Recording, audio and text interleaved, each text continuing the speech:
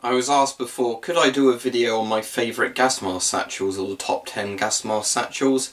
And because I don't have lots of different gas mask satchels, I can't really do the top 10, but I thought I'd just go through a list of some of the ones I really like. So this is going to be in no particular order. To start with, we have a unofficial gas mask satchel, as in it wasn't made for gas masks, it was made kind of as a sort of item for Amazon, I guess either a fashion or a practical bag.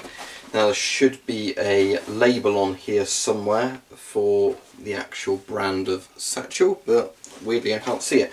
Anyway, it's sort of a canvasy type bag, it's fairly decent size, and it has these kind of sort of buckles on it, which you just pull through to undo. It's adjustable as well, which I like. If I spot the label, I will shout it out as I'm doing the video. So it's got plenty of room in there, and it looks like our label is visible. So I've got my CT12 in here, along with a particulate filter and a CBRN filter and a chemical sort of throw over.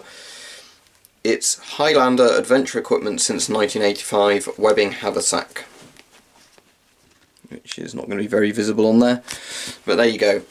Plenty of room in there for actually putting gas mask and filters in. So in here I've got a gas mask, 2 filters and an emergency NBC poncho. So you can fit most masks in these absolutely fine, and it's a fairly good quality bag. You could use it for other things obviously other than gas masks. You could use it as a magazine carrier or just a practical little bag for carrying stuff in. That's what I like about a lot of gas mask satchels, they have that sort of old school sort of, you know, satchel practical bag look to them.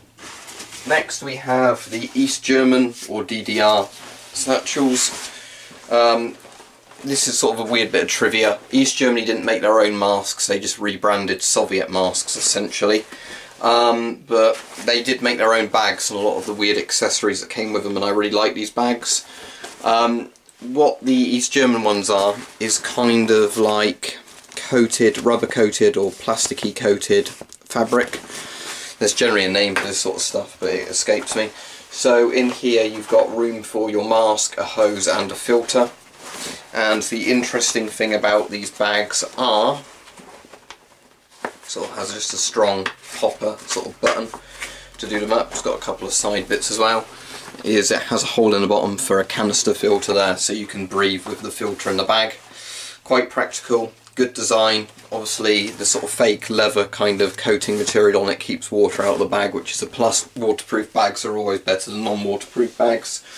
Although some modern bags appear to not be waterproof, but they have a special sort of water retardant resistant coating on that keeps the water out. So there's always that. Next we have the CT12 or FM12 bag made by Avon. An interesting thing to know is with the Avon bags, they've been like this for a while. My S6 is in a similar bag to this, my S10s are all in bags like this. So it's quite a common design. You have a Velcro and a popper or button on the front there. So you undo it like that. And then you've got plenty of room in there for your gas mask and a filter. Now if you have a filter in there, there's a side little pouch, maybe that will be visible, maybe not, in there for the filter in the bag. I don't think I've currently got a filter in this bag, no I've not. But there's plenty of room in there for a filter and a bag. Lots of Velcro all around that top section, so you get a nice secure sort of package when it's all done up. And again, these are water resistant even though it appears to be fabric. Now there's quite a lot of options with the back of this. You can buckle it onto things, you can wear it through about, and there's a carry strap hidden in there as well. So these bags are really good in the sense that you can have it on your belt, you can wear it via its strap, you know, you can clip it onto something else. When I store it I have it clipped like this so it just hangs up in the bag. Very practical way to do it. Overall very good, you know, useful bags. Now this is a very simple bag. This is the French or Belgium M51 gas masks bag, and one of the things I really like about this is how simple it is. It's not going to win any awards, but it's great. It has a simple pull through buckle like that, and then you've got the mask in there as well, and this will fit the mask and its filter already attached to the mask at the bottom. Works in a similar way to the sort of tall GP5 bags.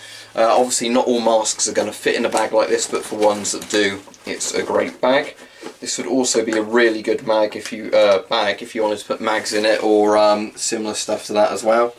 You can clip it to other things as well, how it's set up, and it's overall just a really practical bag. I think Jack Striker used one of these to put crossbow bolts in, so you could use it, you know, actually as a quiver if you attached it to your belt or whatever.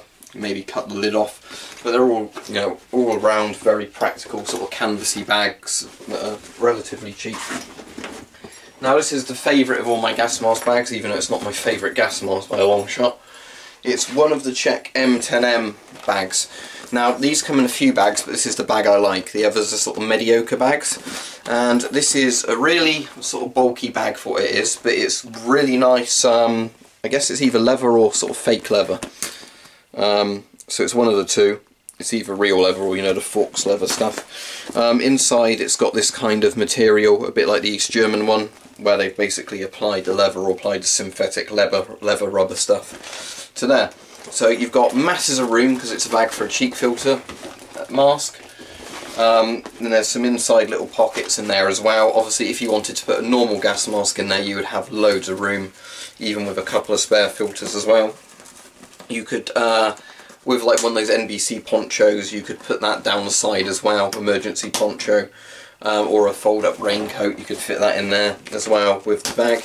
There's also some poppers at the bottom, which you can fit more stuff in as well. I've got the old packaging, the Czech filters were in there as well. So there's a surprisingly large amount of room in this bag. This is one of those bags where if I find a surplus seller actually selling these, in the UK, I definitely pick some up. People have given me links to foreign sites, but that's a bit useless for me.